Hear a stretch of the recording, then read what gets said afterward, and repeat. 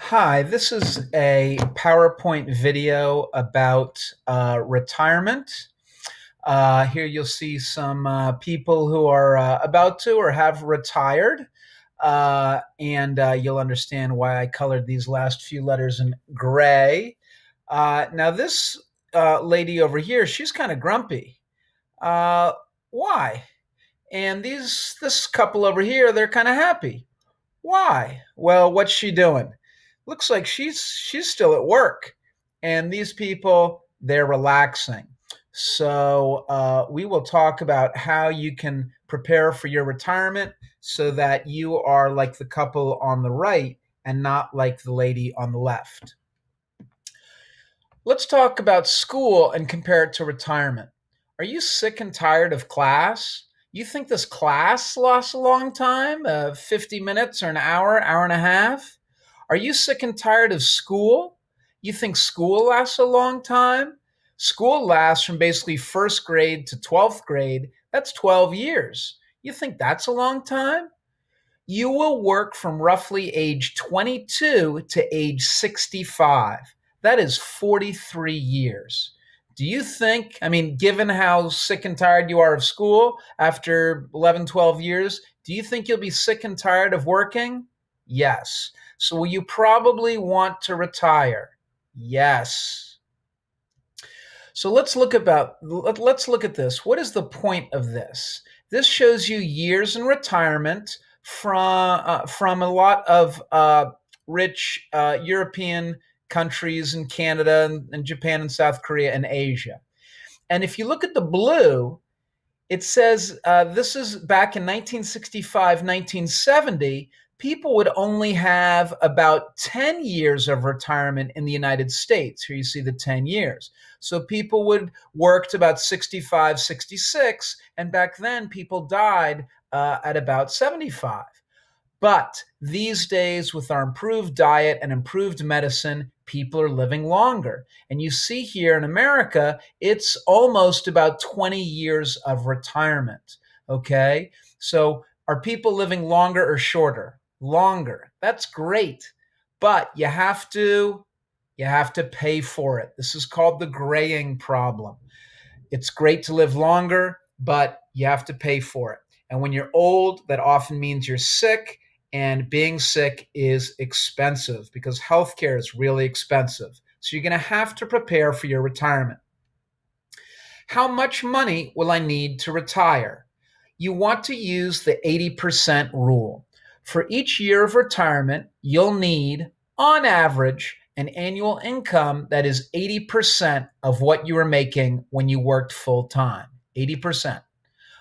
After all, you won't be driving to work. You can save money on gas. You won't need nice work clothes. You can save some money. You can make your lunch at home, etc. So you don't need 100%. You need about 80% because you can save some money. If the average American earns about $60,000 a year, what's 80% of that? About $48,000. You'll need about $48,000 for each year of retirement. If the average American retires at 65 and lives to about 80, that's roughly 15 years of retirement. Who took care of you and paid for you during your first 15 years of your life? Mom or dad, or mom and mom, dad and dad, whatever you got at home. It's all good. Will they be there to take care of you during the last 15 years of your life? Sadly, no. You will need to take care of yourself. So we have 15 years of retirement times roughly $48,000 a year. The average American will need about $720,000 for retirement. Let's round that to $750,000 to make it easy to memorize, and because we live in a pretty expensive part of the country. $750,000. That's a lot of money. Are Americans saving enough to retire? Yes or no? Have they saved the roughly $750,000 they will need? Well, let's look at this. It's from 2016. 1 in 3 Americans has saved $0 for retirement. Look at this, a third, no retirement savings. Another quarter, 23%, is less than $10,000. And remember, you need about $48,000 a year. Okay. We'll talk about this. Social Security will cover some of that, but less than half. And if you see here, the group that's in the best situation, they've saved $300,000 or more. That is not most people. It's only about 13%. About 1 in 8 people have saved somewhere close to the $750,000 you're going to need. So a lot of Americans are in bad shape in terms of their retirement, and they're going to be grumpy working in their later years. This is another look. Are Americans saving enough to retire?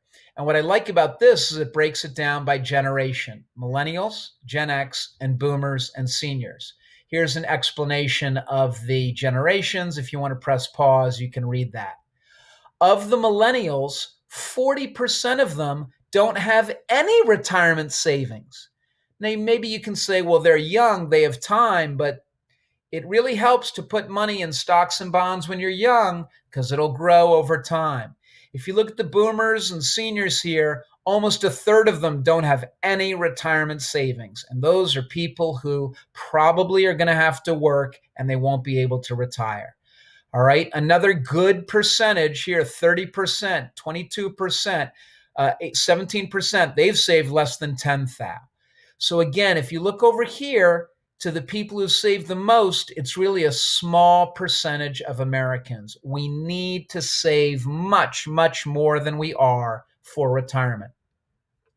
How can I save the roughly $750,000 I will need to retire? You need to save money in 3 ways. Since you're old and tired and you'll want to sit down and rest, we call it the 3-legged retirement stool. So here's your retirement, and it's based on your personal savings, it's based on Social Security, that government program, and it's based on your pension plan. So the first leg, personal savings. But as we just saw, are Americans saving enough? No way. Social Security, that's money from the government. But remember, it's running out of money. We probably won't get all the Social Security money that we are supposed to get. Regardless, Social Security is supposed to provide only about 40% of what you'll need in retirement. Okay, so the government is not supposed to take care of you. The government's not supposed to provide 75% or 100% of what you need. It's just about a third, maybe 40%. But again, that program's running out of money. The last leg is your pension. Here you see it in red. What's a pension? A pension is when your employer, your company where you work, invests money in a fund, and you get that money at retirement. Many Americans used to have a defined benefit pension, and they work as follows. The company would basically say, worker William, if you work at this company for 30 years, then we guarantee that for every year of your retirement, we'll give you these benefits. We'll give you X dollars a year and health insurance. Okay? And worker Williams said, great, I'd love to sign up for that because you're defining the benefits, and companies were happy to define and offer and guarantee those benefits before, when people worked till 65 and died at 70 or 75. It wasn't that much of a commitment. It was 5 or 10 years. But now that people are living longer to 80, 85, and now that healthcare is so expensive, many companies are no longer offering defined benefit plans. Instead, they are offering what we call defined contribution plans. What are defined contribution plans? It's when you, the worker, contribute a defined amount or percent of your paycheck to a retirement account you set up for yourself. You can set it up with the payroll department or human resources department so that you contribute, let's say, 5% of each paycheck or $250 from each paycheck into your defined contribution retirement plan. Again, you are defining the contribution, maybe 5% of paycheck, 250, whatever. You can invest that money into stock mutual funds or bond mutual funds or funds that offer a combination of both stocks and bonds. But the responsibility, the burden to set this up, the onus is on you to set it up and contribute money into it. Companies are no longer taking care of the workers in this way because workers are living a long time and healthcare is so expensive. There are different types of defined contribution plans. Each one has its own costs and benefits. And this might look complicated, but it's not. Let's look at who's eligible. Are the contributions tax deductible? Are there limits to how much you can contribute? What does it invest in? Is the profit or growth taxed? Withdrawal, that's when you take your money out. And do you pay taxes when you withdraw the money? Is there penalty for an early withdrawal? And something called mandatory required distributions, MRDs. Let me explain. Most people work at for-profit companies like Coca-Cola or Netflix or Apple or Facebook, and you can have a 401k retirement account, all right? And whenever you put money into that 401k, it lowers your taxes now. The government treats you as if you're poor, and so they tax you less. That's awesome. It lowers your taxes now, and you are preparing for your future. This is why these retirement funds are really a good idea.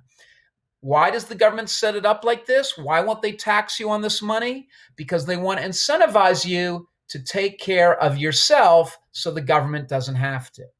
Now, there are contribution limits. You can contribute up to $18,000 per year out of your paycheck. And again, it's great because the government treats you as if you're poor, and that lowers your taxes. What do 401ks invest in? They invest in that company's stock. So if you work at Apple, your 401k is an Apple stock. Why is it set up like that? Well, what incentives does that create? It incentivizes you, the worker, to work hard, work well. You want the company to succeed because then your stock will go up or down? Up. So it's good for your retirement fund. Is the profit or growth taxed? No, it's not. That's another amazing feature. So for example, every paycheck, you contribute another $100 into your 401k at Apple. You get another $100 worth of Apple stock. As Apple stock grows and you get capital gains, you do not have to pay taxes on that growth. That's awesome. You don't have to pay the tax man when you put the money in, and you don't have to pay the tax man when the money grows. Withdrawal. You can withdraw after you are 59 and a half years old and older. Are you taxed at withdrawal when you take the money out when you're over 59 and a half? Yes. You are taxed, and you are taxed at income tax rates, not the lower capital gains tax rate. So that's the drawback, but it really, really helps you because you avoid paying taxes now when you put the money in. It grows tax-free for decades, and then you pay the tax man when you're over 59 and a half and take the money out. Is there a penalty for early withdrawal? Yes. The government wants this money to just be for retirement. They're letting you put aside that money and avoid the tax man so it'll grow for your retirement. You can't take it out early. Well, you can, but there's a bad penalty. After you are 70 and a half years old, you have what are called mandatory required distributions. In other words, you have to take money out of that account. And again, you're going to get taxed at income tax rates. 401ks, a great idea. 457s are similar, but they're for city and state government workers. So for example, I work for the town government of Needham. I have, as a public school teacher, so I have a 457. Are contributions tax deductible? Yes. So when I contribute and I've got direct deposit set up automatically out of each paycheck, some money goes into my 457, it lowers my taxes now and helps me prepare for my future. It's a great thing to do. Are there contribution limits? Yes. You can put up to about $18,000 per year. You can't put more than that. You can invest this in any stock or bond mutual fund. Is the growth taxed? No. So again, you can avoid the tax man for decades. You can only take money out when you retire. Is it taxed at withdrawal? Yes, it is. It's taxed at those higher income tax rates, not the lower capital gains tax rates. Is there a penalty for early withdrawal? No, there's not. You can take money out, but again, you shouldn't. You're trying to save that money for your retirement. Are there mandatory required distributions? Yes. When you're over 70 and a half, you got to take money out and then you got to pay taxes on that. But again, the money's been growing for decades, tax-free. So you're going to end up making a lot of money. Another kind of defined contribution retirement plan is a 403B. That's if you work at a nonprofit, if you work at a school or a college or a university, if you work at a hospital as a doctor or a nurse, if you work in a religious organization, at a church or a temple or a mosque, you can have this retirement account. Again, you put money in, they don't tax you on it. It lowers your taxes now. You can contribute a max of $18,000 per year. You can invest it in any stock or bond mutual fund. The growth of the money in that fund is tax-free. You can withdraw it after you're 59 and a half years older. And when you withdraw it, it is taxed. But again, you have delayed paying taxes for decades. There is a penalty if you try to take that money out early. And after 70 and a half, you have to take the money out a little bit each year. So again, I'm a public school teacher, I'm a government worker, and I work at a nonprofit. I work at a school, so I have both of these, okay? All right, there are some other accounts, and again, this is very, very important because this is a great way for you to save money. This is called a traditional IRA, and a Roth IRA and a SEP IRA. IRA stands for Individual Retirement Account, okay? On this one, almost anybody can do it. You just have to be under 70 and you put in pre-tax money. There's a limit of $5,000 a year. You can't put in more than that. You can invest it in stock and bond mutual funds and the profit or growth is not taxed. You take it out after you're 59 and a half and then it's taxed. Okay. So this is another great way for anybody, regardless of where you work, as long as you're under 70 and a half. A Roth IRA is a little bit different. You must be earning money and less than $120,000. And sometimes these eligibility requirements change a little bit. So we should look at what the latest requirements are. Now here, you pay taxes first, and then you contribute what we call after-tax dollars. All right, so you pay your taxes out of your paycheck, then you put the money into the Roth IRA. There's a limit of $5,000. You can invest it in a stock or bond mutual fund. The growth is not taxed. You can take it out after you're older than 59 and a half. Are you taxed at withdrawal? No. You paid taxes up front, but the growth of that money is tax-free. And when you take it out, it is tax-free. So the Roth is a little bit different, okay? You pay taxes up front, but you don't pay taxes later, okay?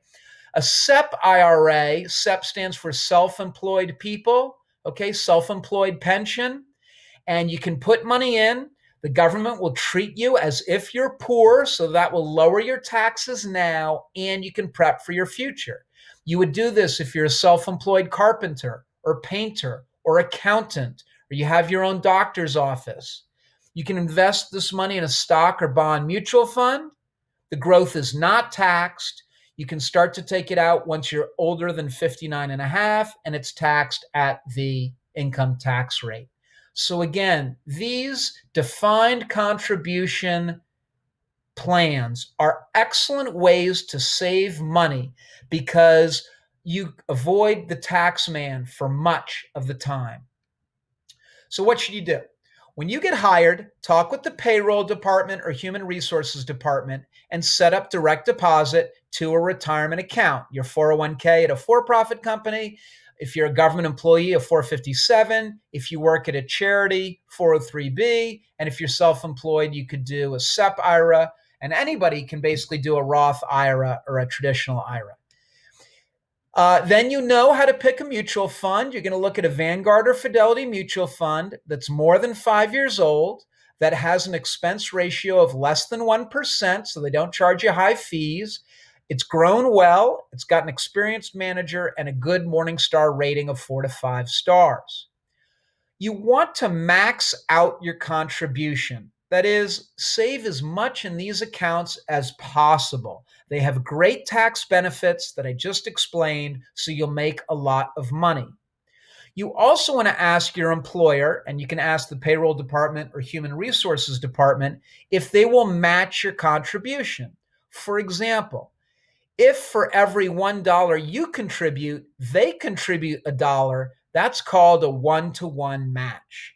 If for every $1 you contribute, they contribute 50 cents, that would be a 50% match. But a lot of these companies these days, they want to get you smart, young people coming out of college, and so they will match and they will add to your retirement account. Ask them if they match. Again, you want to practice those dirty 4-letter words: work, earn, save, wait, and with a little luck, you'll be rich. On the other hand, what do capitalism and ads and companies and the media tell us to do? Buy, buy, buy, buy, buy, buy. This is what we see all the time. Buy, spend, buy. But really, what should we do? We should be saving money. For example, if you start to put away money when you're 25 years old, investing just $75 per month, it's going to add up to a lot. All right. So let's look here at bonds. Bonds rate of return is 4%. They pay about 4% interest, a little bit less right now, but on average, historically, that's been their growth. If you at age 25 can start to put away $75 per month, it's going to grow to be about $90,000. If you wait and start saving at 35, you'll only have $70,000. So that's a difference of $20,000. Let's look at stocks. Stocks grow at about 6%. If you could put about $75 away in a retirement account, maybe a 401k, it's stocks, or an IRA, and it's a stock mutual fund, that could be $150,000 by the time you're 65. If you only start to save when you're 35, and look, you're putting in $100 a month, you're contributing more, but you started later, you still can't catch up. Here's a $50,000 difference. So you want to start to save money in stocks and bonds when you're young. This is another reminder that $100 that you spend on booze or vaping or weed or whatever it is, that's not only $100 wasted, it's not only bad for your health, but that could have grown and grown and grown in stocks and bonds. Here's another one. Could you save 5% of your salary? 5%. 5% is you saving just $1 out of every $20. Can't you do that? Is that hard? I don't think it's that hard. Okay?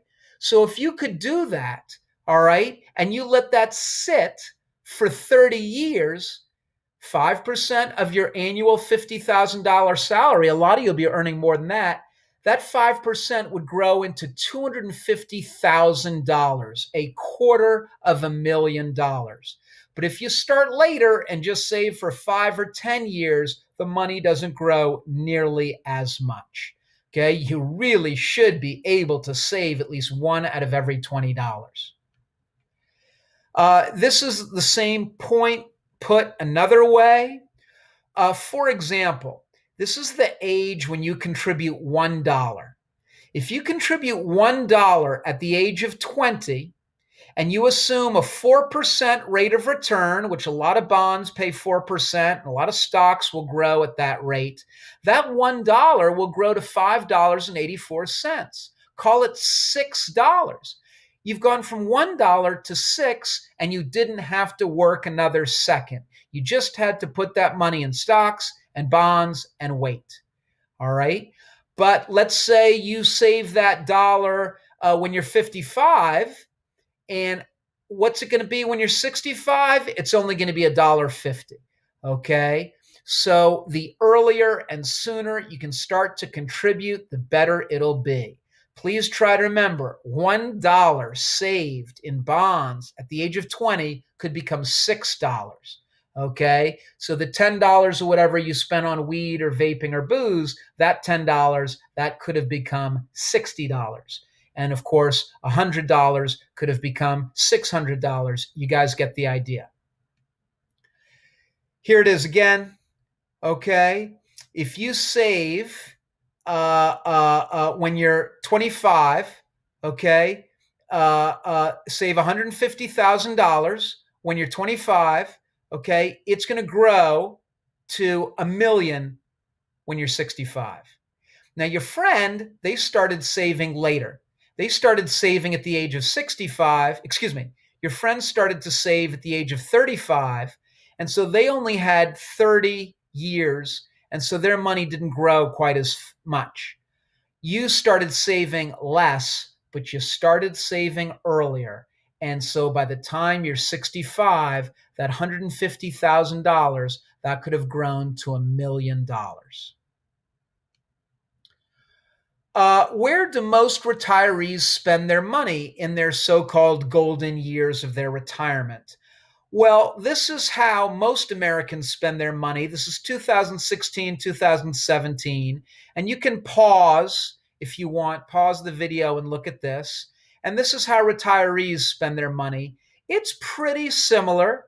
Here, about a third is spent on housing. Here, it's a little bit more. Okay, it's pretty similar. You can check that out. Okay, as you get old, you'll eat a little bit less. So the food goes from 12.6% to 12.3%.